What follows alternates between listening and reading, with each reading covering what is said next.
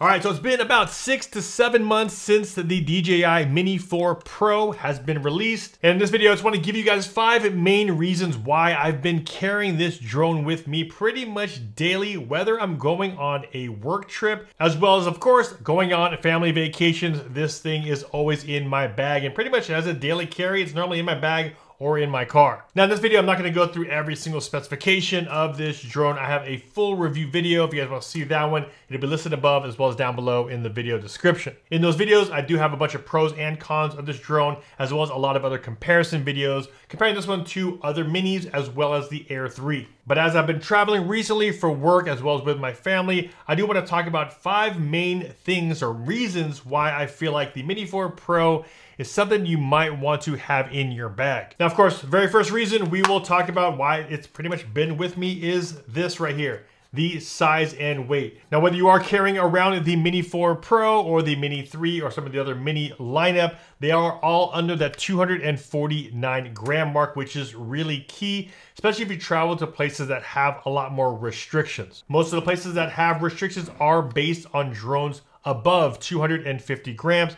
Luckily enough, the Mini 4 Pro, if you use the smaller battery, it does sit under 250 grams, sits around 248, 249 grams. Now for me, this was really key because I also traveled to Mexico and did some flights over there, and having to bring a drone just through customs in general is always kind of scary. So the smaller you can keep your drone and your footprint in your bag makes it a little bit easier. If I were to bring something like bigger, like a Mavic 3 or something like that, it just definitely would bring and attract a lot more attention. So if you are traveling and you want to stay, as low profile or under the radar as profile, traveling with a small mini drone makes things a lot easier. For me, when I carry my backpacks, I like to keep a lot of my gear just as a carry-on in my bag. So I'm going to be carrying around a lot of lenses, a couple of other camera bodies, action cameras, things like that. So if I can keep a drone small to free up some room, that's what I normally aim at doing. Next feature I really like about the Mini 4 Pro, and this I would say helps if you're doing something a little bit more on the professional end.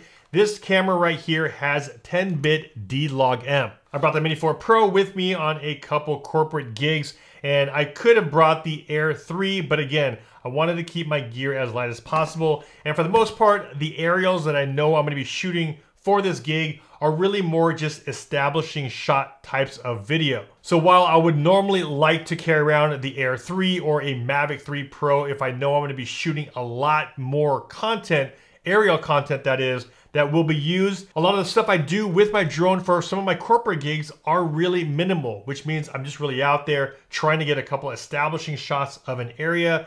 And almost all the time I'm shooting, it's gonna be in nice bright daylight. So something like the Mini 4 Pro with this camera and the ability to have 10-bit D-Log-M. So if I wanna do some post-processing, some color grading later on, you do have that flexibility with this drone. Now, of course, if the job I was doing required a lot more aerial footage that we are gonna be using to tell a specific story or for that project, and I know I'm gonna need a lot higher quality video because it'll be more aerial focused, or if I know I'm gonna be shooting in a lot more lower light, sunrise, sundown types of shots, I will then bring something like the Air 3 or this right here, the Mavic 3 Pro. And another big plus on that 10-bit D-Log is that it is shooting 4K up to 60 frames a second. So if I do need to slow down some of that footage, I'm able to do that and still maintain that 4K quality. Next huge benefit we'll talk about on the Mini 4 Pro is these right here. We have omnidirectional, 360 omnidirectional sensing all the way around the drone with the fisheye cameras here on the front, as well as the fisheye cameras here on the front, kind of pointed backwards. Then you also have some sensors here at the very bottom. Now, normally when I go out flying, I don't really depend too much on having sensors because a lot of times I will be out in an open area. So of course, if I'm out in an open area, I'm not too worried about running into anything. However, there's been a couple gigs where I've had to go out there more in a dense environment, a lot of buildings around. So I'm gonna be flying through a park, but there's still gonna be some high rises around. Having the peace of mind that there is obstacle avoidance on this small drone, it definitely makes it a little bit easier having that safety net to push some of your shots a little bit more than you normally would if you didn't have any of those types of sensors. Also, another reason why the omnidirectional is really good is that if you ever had to go back and to return to home, you can then trigger those sensors to turn on. So if it did have to come back home and there was something in the way of the drone and it had to maneuver around it, it's able to see that as well as move around those objects in an emergency scenario. Now, speaking of flying around objects and buildings where you just might have a little bit of issues, the one thing I do like about the Mini 4 Pro is this right here, the bumped up transmission. That reception between the remote control and the drone is extremely good, especially with this one right here, the new RC2. I will know when I fly my drone, whether it's a few hundred feet away to a couple thousand feet away, but knowing it could go miles and miles away, line of sight, just gives you, again, another thing that's more peace of mind when you're out there flying, knowing if I am just gonna fly 1,000 feet away, that reliability, that transmission should be nice and strong between the remote and the drone. And finally, my favorite feature as far as the Mini 4 being such a good travel drone is the battery life. The one thing I really like about the mini drones, whether it's the Mini 4 Pro, the Mini 3 Pro, is that they do have a couple different options in batteries. A lower capacity, lighter battery that keeps you under that 250 gram mark, as well as give you an option to get a heavier battery, higher capacity one, which can take your flights all the way up to about 40 to 45 minutes. I find that flight time to be super important because if you are, again, traveling as light as possible, knowing that you only have to carry one, possibly two batteries in your bag makes it a lot easier because these batteries right here, especially the larger capacity ones, having 35, 40, 45 minutes of flight time is a long time up in the air. Now, while I normally don't fly a full battery just to do one shoot, it's nice to have that option.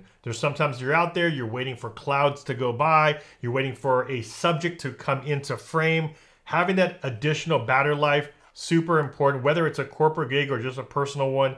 Sometimes you do have to have the drone sitting, waiting for something to happen. So that extended battery is a huge plus on the Mini 4 Pro. And there it is, guys, my top 5 reasons of why I've been flying the Mini 4 Pro, why it's been working for me, whether it's just on family vacations or on some of these smaller corporate gigs. It is just so easy to keep something like this in your bag at all times. Now, of course, there's a ton of other reasons why this drone is really good, whether it's gonna be all of the intelligent flight modes, the active track, vertical shooting, night shots, and a bunch of other reasons. Like I said, I have a full video going through all of those other features. I'll put those above as well as down below. And if you have the Mini 4 Pro or something similar, like Mini 3, Mini 3 Pro, and you also use it as your pretty much all-around drone, let me know in the comments section what are those couple features or top features that you really like about these drones. If you guys are still on the fence between the Mini 4 Pro or something smaller, like Mini 2, Mini 3, or you wanted to jump up to the Air 3 or Mavic 3 Pro, make sure you guys check out a bunch of my videos. Those will be listed down below, full comparisons of all these types of drones. As always, if you guys got some value from this one, a big like would be much appreciated. This is Ultra Anastasia with FlytPath.com. I'll see you guys in the next one. Take care.